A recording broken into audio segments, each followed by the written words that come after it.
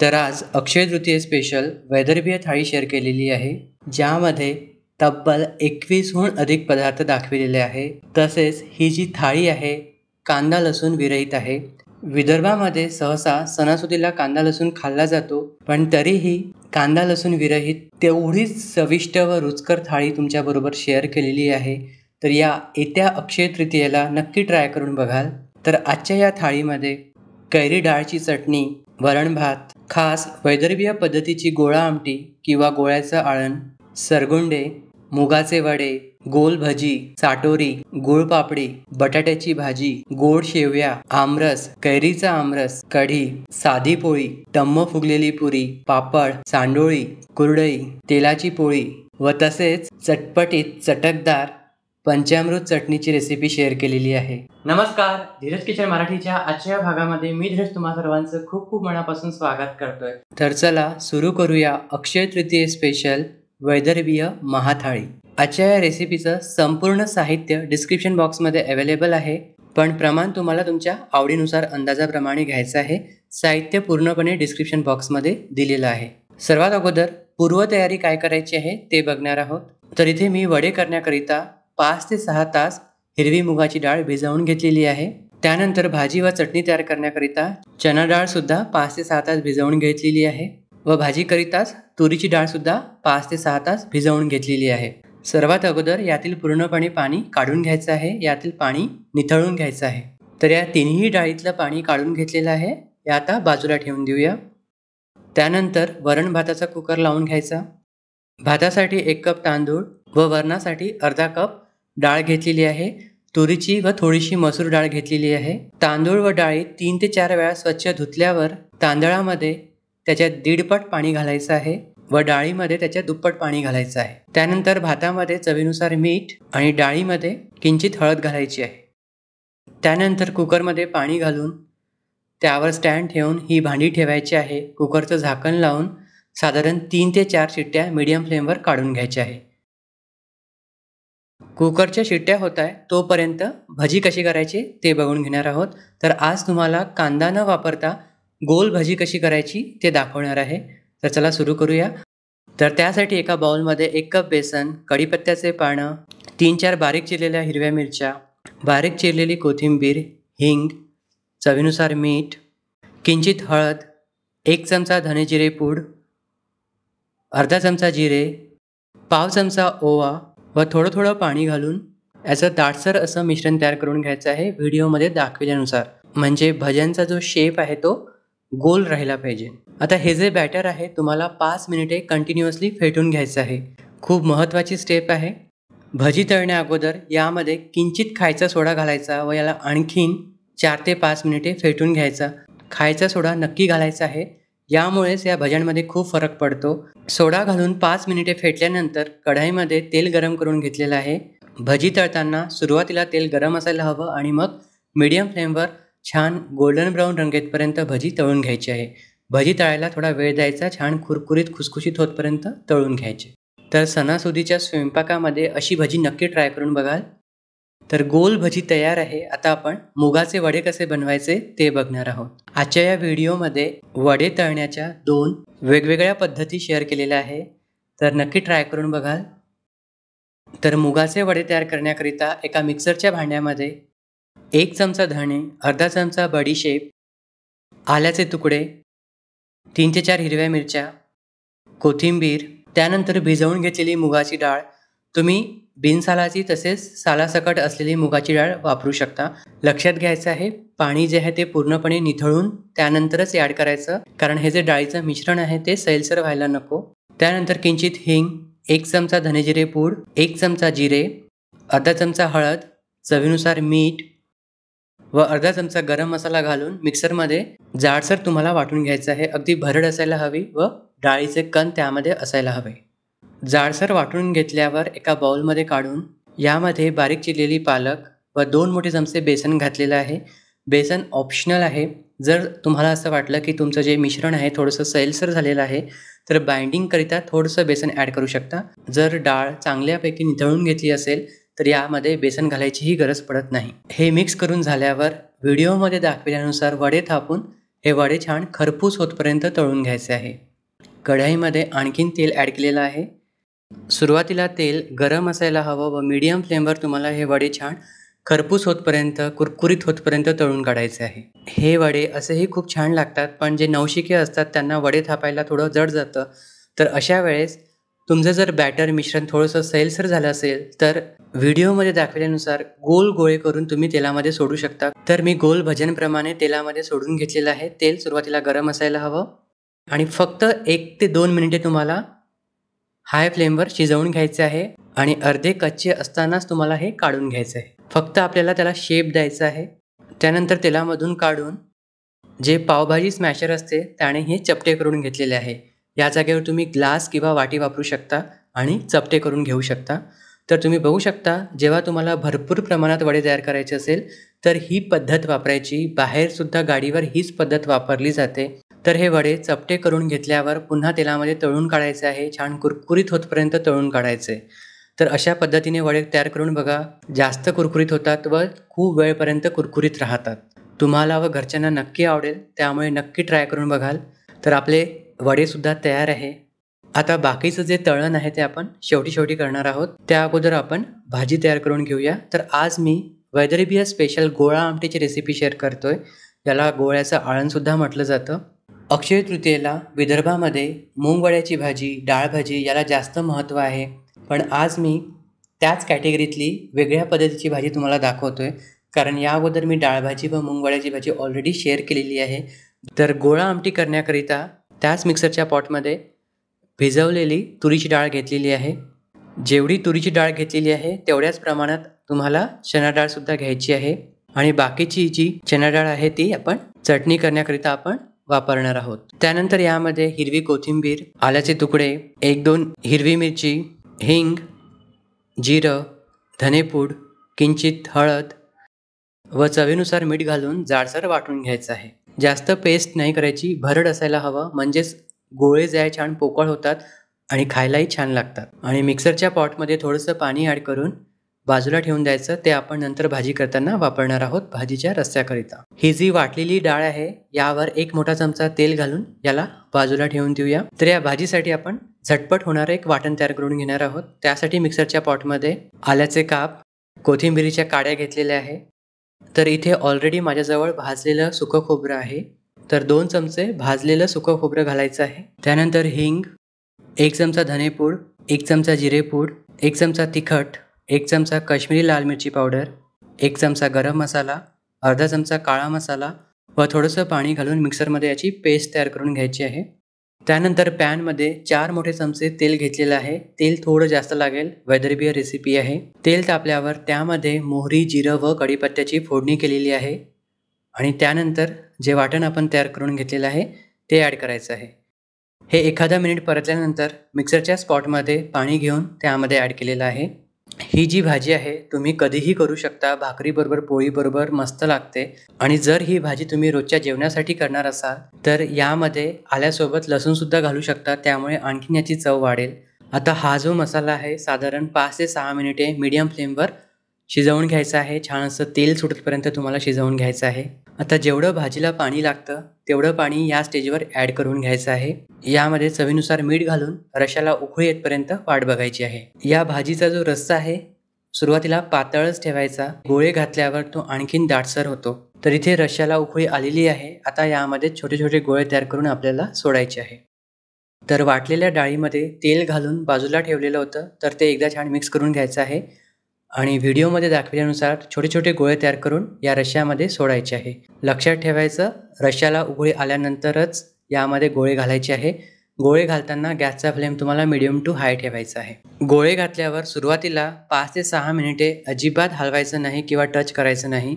एकदा गोळे वर यायला लागले की त्यानंतर चमच्याने एकदा ढवळून घेऊ शकता. आता गॅसचा फ्लेम लो करून यावर झाकण ठेवून साधारण 10 ते 12 मिनिटे आणखीन ही भाजी लो टू मीडियम फ्लेमवर शिजवून घ्यायची आहे.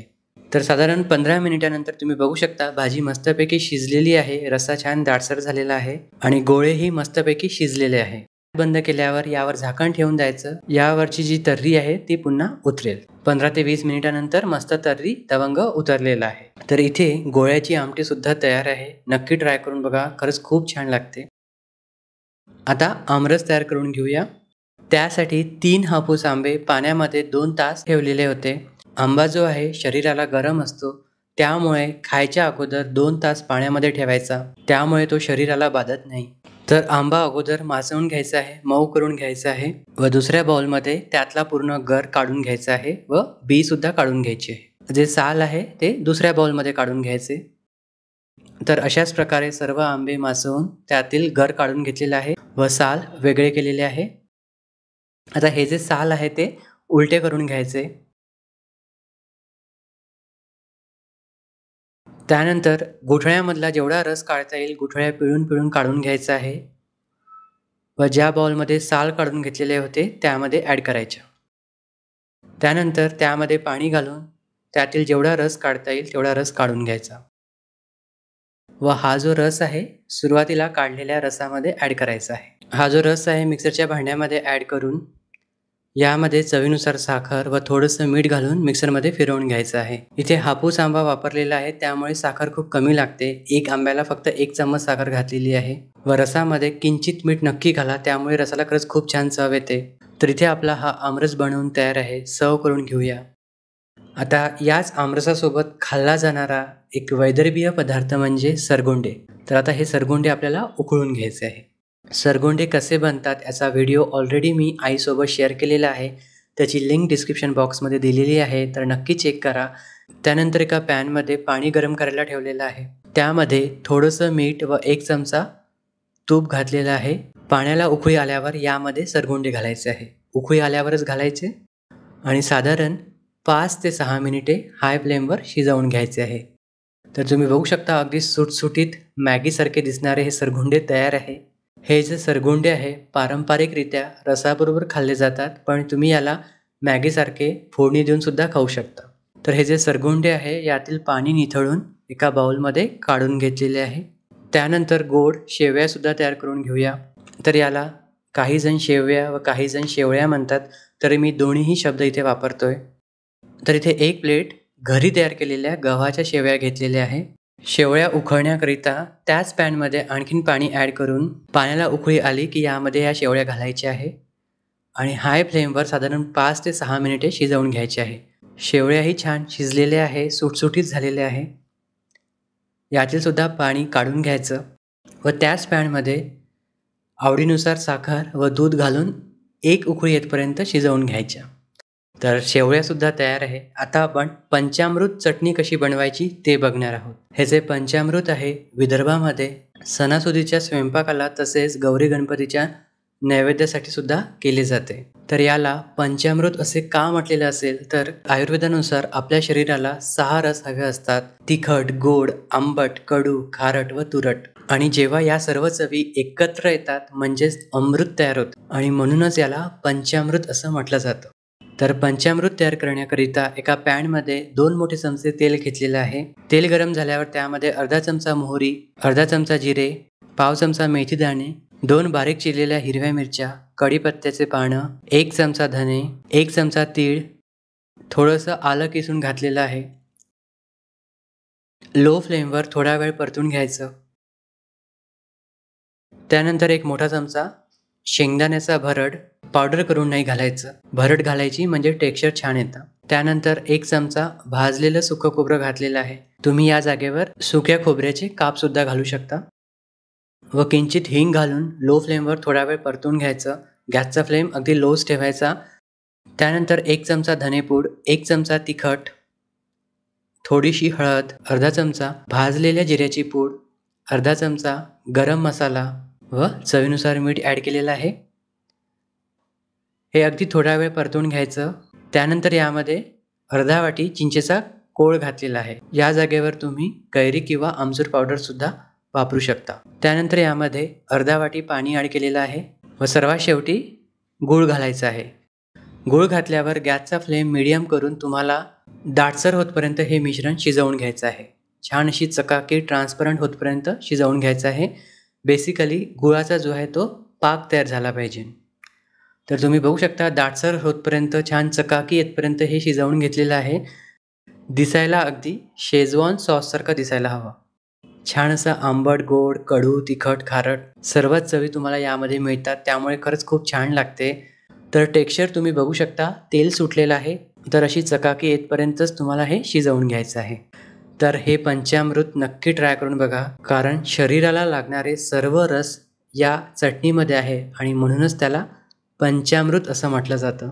आणि हे जे पंचामृत आहे साधारण 1 आठवड्यापर्यंत फ्रीजमध्ये तुम्ही स्टोअर करून ठेवू शकता आणि चटणीसारखं खाऊ शकता. तर आता पंचामृत सुद्धा झालेलं आहे. आता आपण दुसरी चटणी तयार करून घेऊया, म्हणजेच कैरी डाळ चटणी. मिक्सरच्या चटणी ग्राइंडरमध्ये जी उरलेली भिजवलेली चणा डाळ होती ती घालायची आहे. त्याचबरोबरीने कैरीचे काप घातलेले आहे. कैरी कितपत आंबट आहे त्यानुसार कमी जास्त करू शकता. त्यानंतर कोथिंबीर, आल्याचा तुकडा, हिरव्या मिरच्या, किंचित साखर, चवीनुसार मीठ व अर्धा चमचा धनेपूड घालून मिक्सरमध्ये जाडसरच वाटून घ्यायचं आहे. आता यासाठी आपल्याला एक फोडणी तयार करून घ्यायची आहे. त्यासाठी तडक्या पॅनमध्ये ऑलरेडी तेल गरम करून घेतलेलं आहे. त्यामध्ये थोडीशी मोहरी, जिरं, कढीपत्ता व हिंग याची फोडणी तयार करून घेतलेली आहे व ती या चटणीमध्ये घालून मिक्स करून घ्यायची व इथे आपली कैरी डाळ चटणी तयार आहे. आता झटपट दह्याची कढी कशी बनवायची ते बघून घेऊया. तर त्यासाठी मिक्सरच्या भांड्यामध्ये 1 कप आंबट दही घेतलेलं आहे. त्यामध्ये 1 मोठा चमचा बेसन, 1 चमचा धने जिरे पूड व किंचित हळद घालून मिक्सरमध्ये फिरवून घ्यायचं आहे. त्यानंतर पॅनमध्ये 1 मोठा चमचा तेल गरम करून त्यामध्ये थोडीशी मोहरी, जिरे, मेथीदाणे, हिंग, हिरव्या मिरच्या व कढीपत्ता घालून फोडणी तयार करून घ्यायची. फोडणी छान खमंग बसली की जे मिक्सरमध्ये दही व बेसन फिरवून घेतलेलं होतं ते यामध्ये घालायचं आहे. त्याच मिक्सरच्या भांड्यामध्ये आवश्यकतेनुसार पाणी ॲड करून यामध्ये ॲड केलेलं आहे. आता गॅसचा फ्लेम मीडियम टू हाय करून तुम्हाला कंटिन्युअसली ढवळत कढीला उकळी येतपर्यंत शिजवून घ्यायचं आहे. लक्षात ठेवायचं, कढीला उकळी येतपर्यंत कंटिन्युअसली ढवळत राहायचं आहे. कढीला उकळी आल्यावर गॅसचा फ्लेम लो करून यामध्ये चवीनुसार मीठ व बारीक चिरलेली हिरवी कोथिंबीर घालून आणखीन 10 ते 12 मिनिटे शिजवून घ्यायची, उकळून घ्यायची.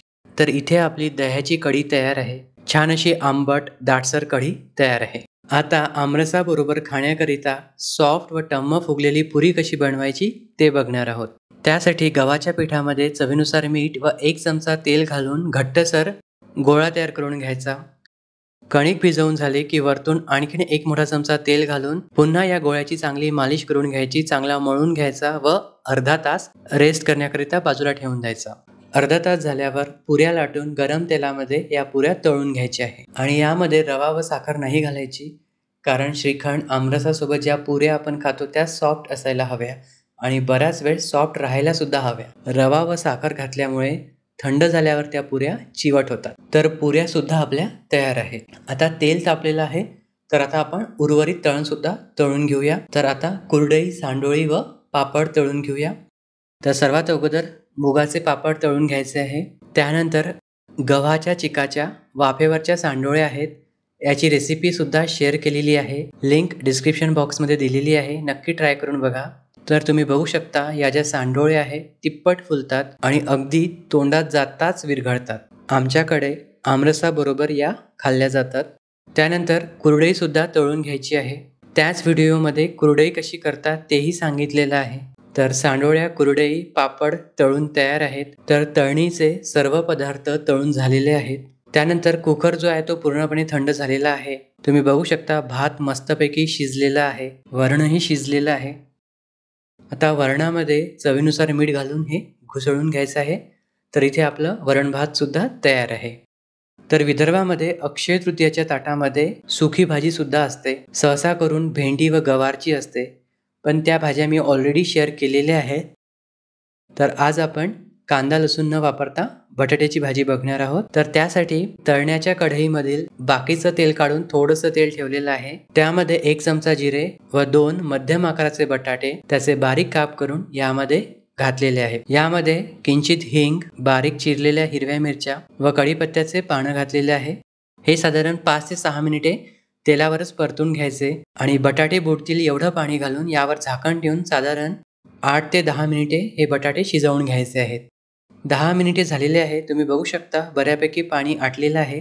आता गॅसचा फ्लेम लो टू मिडियम ठेवून यामध्ये हळद, धनेजिरे पूड, गरम मसाला व चवीनुसार मीठ घालून 3 ते 4 मिनिटे आणखीन परतून घ्यायचं आहे. बटाटे आपले ऑलरेडी शिजलेले आहे. आता शेवटी यामध्ये थोडासा चाट मसाला व अर्धा चमचा लाल तिखट घातलेला आहे व वरतून थोडीशी कोथिंबीर घातलेली आहे. हे गॅस बंद करून थोडा वेळ परतून घ्यायचं व इथे आपली ही चटकदार बटाट्याची भाजी तयार आहे. टिफिनसाठी किंवा गरमागरम आयत्या वेळी खायसाठी ही भाजी खरंच खूप छान लागते. त्यामुळे नक्की ट्राय करून बघाल. आता त्यानंतर खूप महत्त्वाचा इन्ग्रेडियंट म्हणजे कैरीचा आमरस. कैरीचं जे पन्हं असतं त्याच टाईपचा कैरीचा आमरस विदर्भामध्ये अक्षय तृतीयेला केला जातो व त्याचा खूप जास्त मान आहे. तर या कैरीच्या आमरसाची जी रेसिपी आहे डिटेलमध्ये ऑलरेडी शेअर केलेली आहे. तर हा जो आमरस आहे कुकरमध्ये कैऱ्या शिजवून त्याचा गर काढून त्यामध्ये पाणी ॲड करून तो आमरस शिजवला जातो. त्यामध्ये भिजवलेले तांदूळ, पानाचा विडा, वाळ्याच्या मुळा व गवला कचुला याची पेस्ट करून यामध्ये घातली जाते. तसेच चवीनुसार मीठ, साखर, गूळ, वेलची पूड, चारोळी व खोबराकीस घालून हा कैरीचा आमरस तयार केला जातो. हा जो कैरीचा आमरस आहे सांडोळी, कुरडई बरोबर खूप छान लागतो. तर याची संपूर्ण रेसिपी ऑलरेडी डिटेलमध्ये शेअर केलेली आहे. त्या व्हिडिओची लिंक डिस्क्रिप्शन बॉक्समध्ये दिलेली आहे, तर नक्की बघा. साटोरीसुद्धा विदर्भामध्ये अक्षय तृतीयेला केली जाते व याचीसुद्धा डिटेलमध्ये रेसिपी मी ऑलरेडी शेअर केलेली आहे. त्याची लिंकसुद्धा डिस्क्रिप्शन बॉक्समध्ये अवेलेबल आहे. तर ही साटोरी कशी तयार केली जाते तर वरचं जे आवरण आहे रवा, थोडासा मैदा व तूप घालून तयार केलं जातं व आतमधील जे सारण आहे ते खोबराकीस, ड्रायफ्रूटचे पावडर, चारोळी, वेलची पूड व पिठी साखर घालून तयार केलं जातं. हे जे सारण आहे रवा व मैद्याच्या पारी लाटून त्यामध्ये भरून करंजीच्या शेपमध्ये किंवा करंजीचा सोरा वापरून तयार करू शकता आणि मग तुम्हाला या तळून घ्यायच्या आहे. या ज्या साटोऱ्या आहे 15 दिवस छान टिकतात. तसेच आणखीन या ताटामध्ये खूप महत्त्वाचा पदार्थ म्हणजे गुळपापडी. तर या ज्या पापड्या आहे कशा करतात, गहू जे आहे ते ओलवले जातात, त्यानंतर त्याला कुटून त्याचे साल काढले जातात. ते जे गहू आहे ते वाळवून त्यासोबत भिजवलेले तांदूळ व चणा डाळ सुद्धा वाळवून घेतली जाते आणि त्यानंतर त्याचं पीठ तयार केलं जातं. ते पीठ जे आहे ते तुम्हाला गुळाच्या पाण्याने भिजवायचं असते आणि मग त्यापासून पुऱ्या लाटून त्या पुऱ्या तुम्हाला तळून घ्यायच्या असतात. या ज्या पापड्या आहे 1 महिन्यापर्यंत टिकतात आणि खायला खरंच खूप मस्त लागतात, अगदी कुरकुरीत होतात. सर्व Akshaya Tritiya special रेसिपीच्या link description बॉक्समध्ये अवेलेबल आहे. आता वेळ झालेली आहे ताट सजवण्याची.